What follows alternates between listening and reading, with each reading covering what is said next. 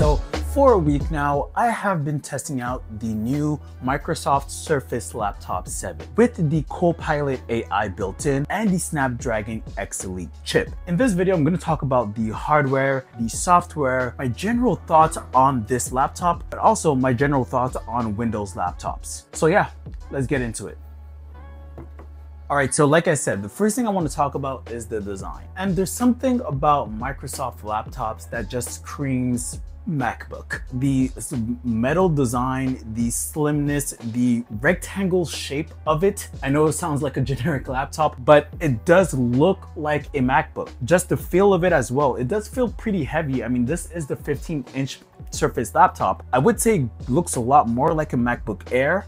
So it looks like a generic laptop. Some people just want something that's normal, that doesn't want something flashy. This laptop is right up your alley if you're looking for something just generic and regular. One thing about the design that actually kind of bothers me just a little bit is the bezels. I mean, at first when I got it, I didn't really notice the bezels that much. They're not huge or anything. They're just not uniform. So for example, the top bezel just looks bigger than the side bezels and the bottom bezel is huge.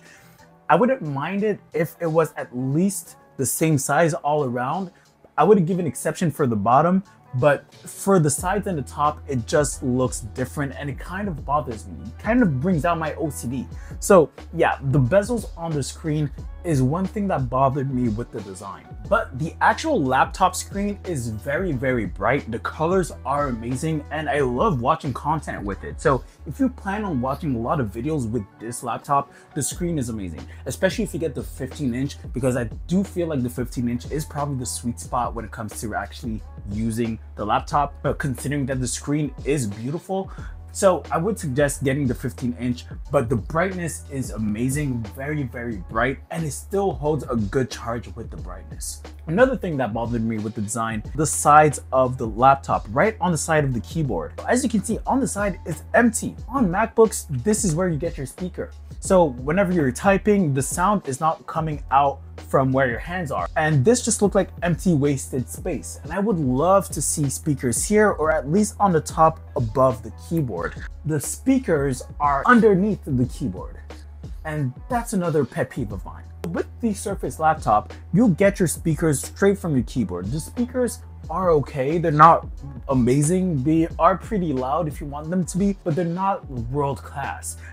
But another thing that annoys me with the fact that the speakers are behind the keyboard or underneath the keyboard is that if you're playing music while you're typing, you do muffle the sound just a little bit while you're typing. So you won't get that best audio sound, especially if you're using your laptop. So I would have loved to see the speakers either on the side or above the keyboard. It's okay. I mean, the sound is decent. It's not world class. It's not the best. It's just right there in the middle. All right, so one more thing about the hardware is the I/O. I feel like this laptop is maybe competing mostly against with the MacBook Air. So if you're comparing the I/O of this laptop with the MacBook Air, it does beat it because it does have a proprietary charger. It has, I think, a micro SD slot over here, 2 USB-Cs, 1 USB-A, and a headphone jack. I feel like the USB-A should not be here. It's very, very old and is getting obsolete, and we should have prioritized another USB-C here.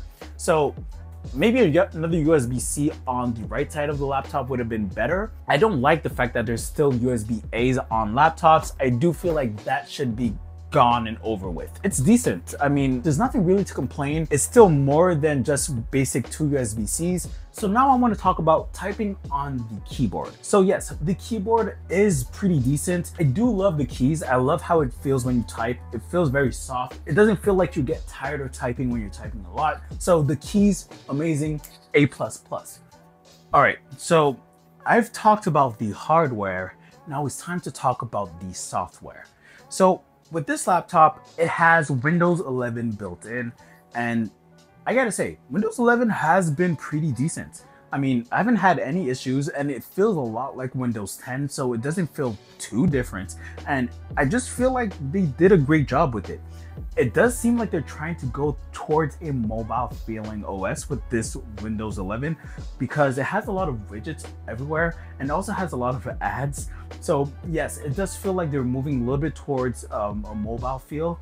And another reason why I do think that Windows 11 is maybe going towards a mobile feeling OS is because they're really pushing the App Store to download a lot of the apps that you need.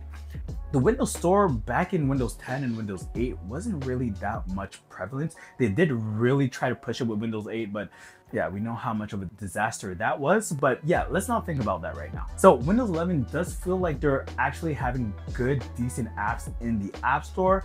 And it actually looks like they're actually having better options with the App Store, especially with the fact that we have the Snapdragon X Elite chip, which is an ARM chip. A lot of the apps that are compatible with this laptop are on the Windows Store. So if you're trying to download apps outside of the Windows Store, you might be out of luck depending on what app you're looking for. So I would say do your research on what apps actually work with your laptop before getting a Snapdragon X Elite laptop. So yeah, Windows 11 does look like it's really trying to push a mobile feel. I was able to connect my phone with the Windows laptop with Phone Link app, and that app is on the Windows Store. I was able to play games on the laptop, and the Xbox app is also on the Windows Store. There's Netflix, there's YouTube, there's games, there's movies, there's everything that you really need right there in the Windows Store. So it does look like Microsoft is really pushing towards having an OS where you don't need to download desktop apps on the web or on websites, and just going straight to their store and getting apps from there. I did mention gaming earlier, and let's talk about gaming with the Surface Laptop 7. Let's get into it. All right, so I have been a gamer. I'm not really that much of a gamer now. I do have different hobbies, and gaming is just in the gutter right now. So I'm not really much of a gamer these days. Since I had a Windows laptop, I was like, why not try gaming with the new Snapdragon X Elite? And I'll have to tell you, don't even try to play games with this laptop. And maybe with any X Elite laptop. I tried to download a lot of games that I had with my Steam library, and most of the games did not work. So if you're planning on getting a Snapdragon X Elite laptop and play games with it, make sure that the game that you actually want to play is available to be played on the laptop. Because with the new ARM chip, there's a lot of games that you just can't play. So you have to make sure that the game that you actually want can be played. But even if you find a game that you want that can be played, the power of the chip when it comes to gaming is just not there. I was trying to play, I think it was Quake or Doom, one of the two, I think it was Doom, and Doom was really not playing very well. I couldn't even get 30 FPS consistently with this laptop. So even if you want to play laptops, even if it's here and there on the side, it's not the best way to do it. And I know what you're thinking. Microsoft now has xCloud gaming. So you can use xCloud with the laptop and play it, right? Yes, but the quality is very dependent on your Wi-Fi speed and strength. And I feel like my Wi-Fi is decent. I don't have the world-class best Wi-Fi, but my experience playing Halo Infinite with the laptop on xCloud was horrendous. Not only did it take time to connect to a server, but when I was able to connect, it was horrible. I couldn't even see what was on the screen. So playing games with the Snapdragon X Elite laptop, or specifically the Surface Laptop 7, is a no-no for me. And I don't think that you should get it for gaming, even if you're playing games on the side or if you play little games here and there. All right, so I did mention earlier that the Windows 11 has an app called Phone Link, and that app allows you to get text messages, calls, and notifications from your phone. And it works very well. It actually makes the ecosystem problem not a problem. I mean, at first when I was using this laptop, I was missing my MacBook a little bit because I do have the iMessage app and I can do FaceTime calls and I can do all the different things that I want to do with my phone on my MacBook. But with the Phone Link app, you can do a lot of things that you do with your phone with your Windows laptop. You get the notifications like you usually do. You can control your music if you're playing video or playing whatever podcast on your phone. You can control it with this. You You can actually text message people, even if it's through iMessage. The ecosystem thing is not really much of a big deal. I mean, there is a lot of other things that can bother you, like the copy and pasting from two devices, AirDrop, and all these different things that comes with ecosystem that you will not get with the Windows laptop if you have an iPhone.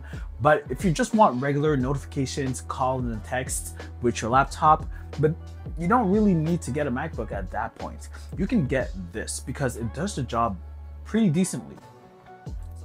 All right, so there's one more thing I want to talk about regarding these new generations of laptops. This laptop is considered a Copilot AI laptop. It does come with Copilot built in.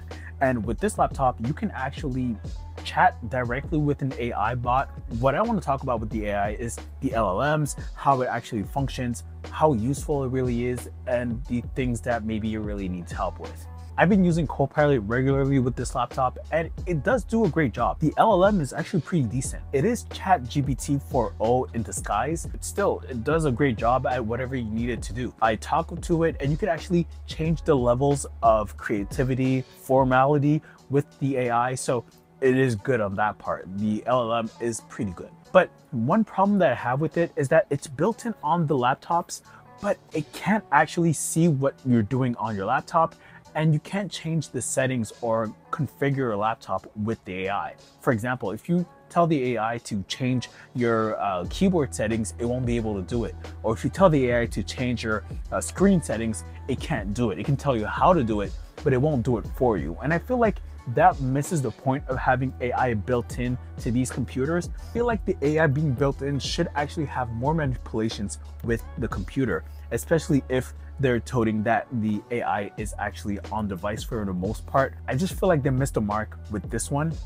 But if you do use the AI Copilot widget or Copilot extension with your Microsoft Edge browser, then it can actually see what's on the screen. I was actually looking on Best Buy for a few tablets, and I was confused as to what is the actual competitor. And Copilot was able to tell me exactly what the competitor is just by looking at what I was searching on the Microsoft Edge browser. So I think that's pretty cool. That's what I would love to see, but on the Windows 11 OS side. I would love to see that Copilot can see what I'm doing on the screen, or change some settings on the screen, or help me out with some stuff on the screen. It does do an amazing job with troubleshooting, because when I was looking to fix something, it actually sent me links to websites, but not only that, it sent me a video clip and it played that video straight from YouTube on the actual Copilot app. So I was very pleased to see that it can help me in that way, and I use Copilot a lot for troubleshooting. So the troubleshooting aspect with Copilot is amazing and can eliminate a lot of the tech support that we have to do with our families if they have problems with their tech. It could be a lot better if it had control of the OS and your settings on your laptop, but maybe in another update. All right, so now for my final thoughts on the Microsoft Surface Laptop 7. So I talked about the hardware, talked about the software, and I also talked about the AI. And I actually think that the Surface laptop is actually the baseline for the new generation of Microsoft laptops. It's not bad, that it's very horrible and it's under the line, but it's not amazing where it's over the line. It's actually, I feel like it's the default laptop to go with. If you're not looking for something flashy, if you're looking for something specifically Microsoft and Copilot, you should definitely get this. The design is not too extra, it's very sleek, and it is very, very good with the software and with the hardware, and it just does everything decently. It's not amazing, it's not horrible, it's very decent. So I do feel like this is a great laptop to get, especially if you're a student and you want to use the AI capabilities for your work or school, then this laptop is the way to go, in my opinion. So yeah, that's pretty much it. So hopefully you guys loved the video and you guys can leave a comment, and don't forget to subscribe.